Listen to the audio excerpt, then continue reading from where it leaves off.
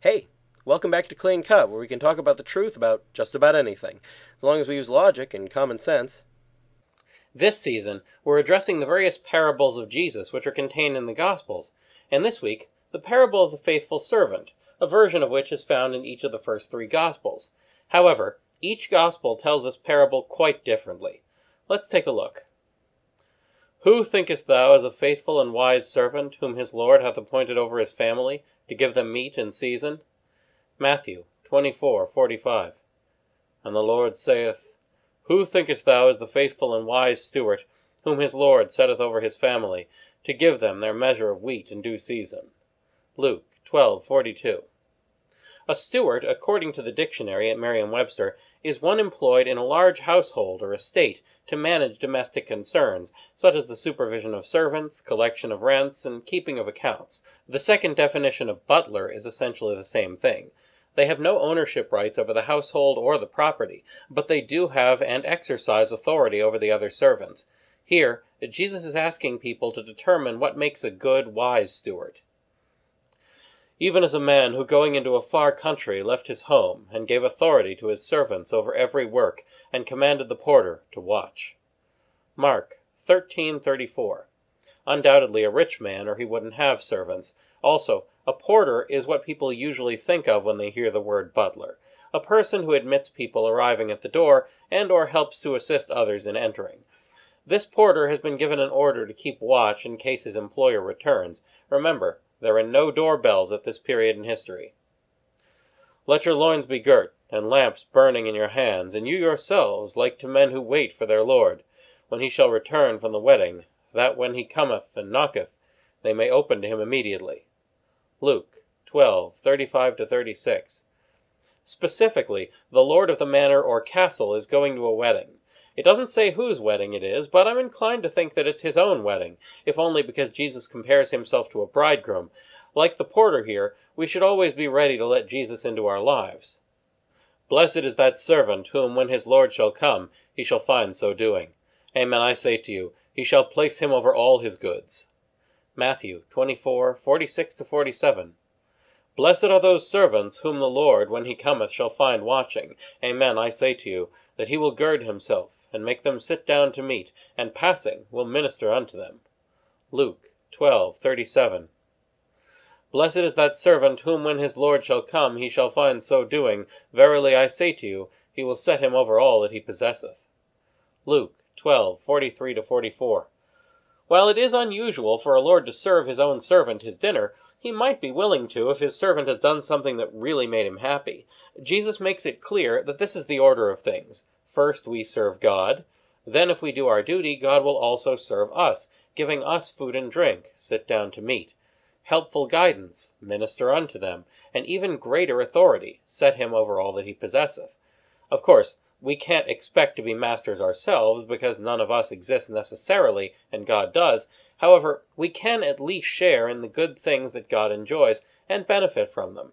At the end of the day, that's what we really want.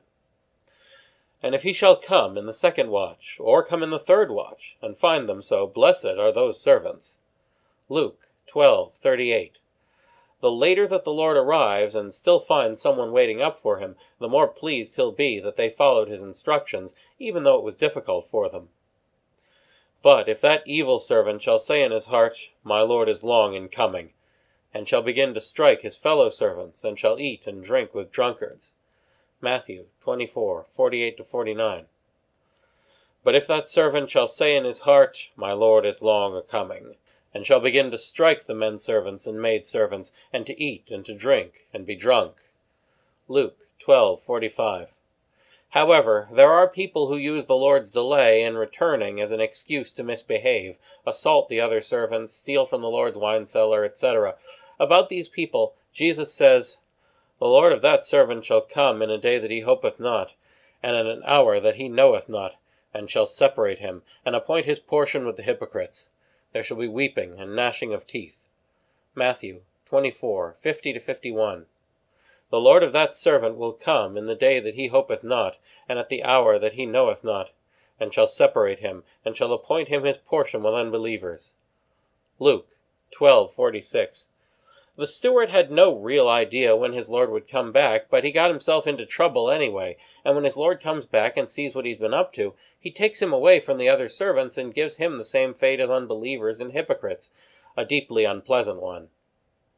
And that servant who knew the will of his lord, and prepared not himself, and did not according to his will, shall be beaten with many stripes. Luke 12:47. People who know what they're supposed to do, and refuse to do it, suffer severely for their sins. But he that knew not, and did things worthy of stripes, shall be beaten with few stripes. And unto whomsoever much is given, of him much shall be required. And to whom they have committed much, of him they will demand the more. Luke 12:48. However, people who don't know what they're supposed to do and don't do it suffer less. This is what we call culpability. You may be guilty of a certain action that's sinful, but if you had no way of knowing it was wrong, you're less culpable, and therefore less deserving of punishment. Watch ye therefore, for you know not when the Lord of the house cometh, at even, or at midnight, or at the cock crowing, or in the morning, lest coming on a sudden he find you sleeping. And what I say to you, I say to all, watch. Mark 13:35-37.